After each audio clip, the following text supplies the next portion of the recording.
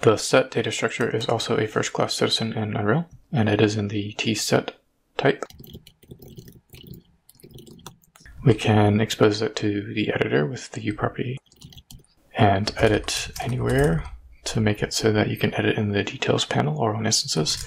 And we can do blueprint read write so that we can edit it in the blueprint graph. The set is in the header under containers set, so containers/set.h.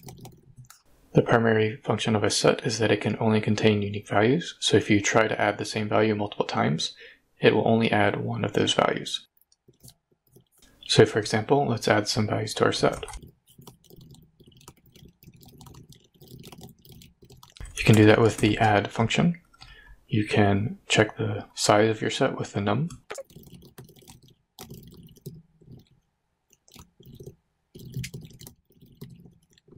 If we attempt to add the same value multiple times, it will only add one, so that the set is full of unique values.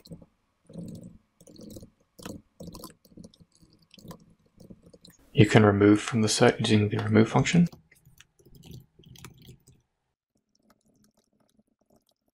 You can check if a set has a value using the contains method.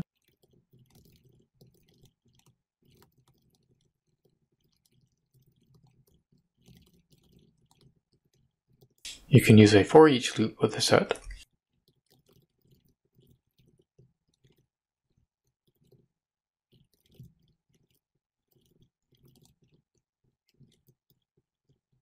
And you can build an array from a set using the array method.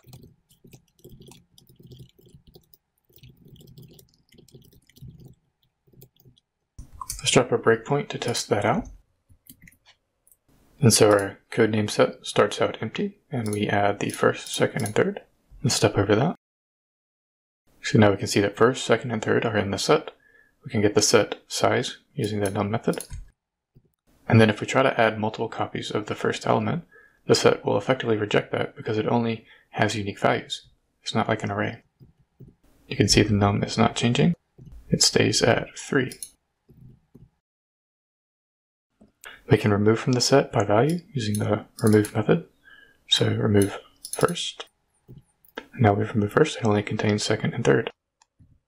We can use the contains, and so we still have second in the array, but we do not have first. So the bool for contains second is true, and the bool for first is false, as expected. We can iterate over the set using the foreach, and we see that it printed below. We can also get an array copy of the set using the array method. So in Blueprint, we can access the code set by going to the class defaults and typing set, and here is our codename set. And that again is because we did edit anywhere, which allows us to edit it in this properties panel or on instances. And so we can add some values to this. And notice that I cannot continue adding values because it is a set, so there's only one value for none. So if I type editor 1, and now I can add another, none, but if I try to add another, it fails because these need to be unique. So editor 2, and editor 3.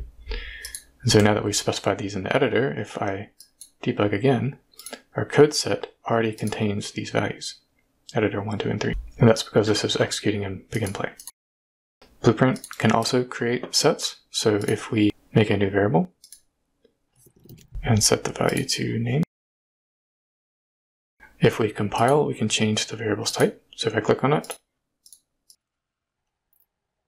and I go to this icon here, we can set it to be a set of names.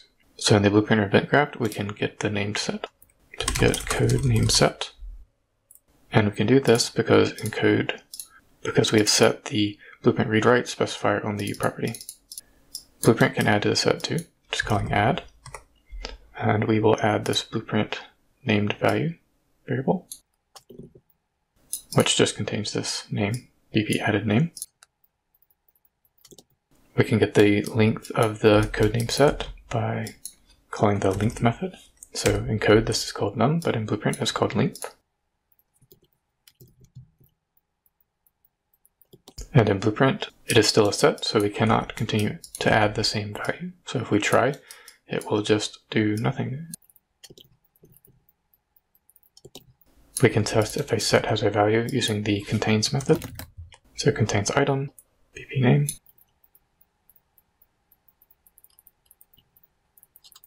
And we can remove from a set using the remove method.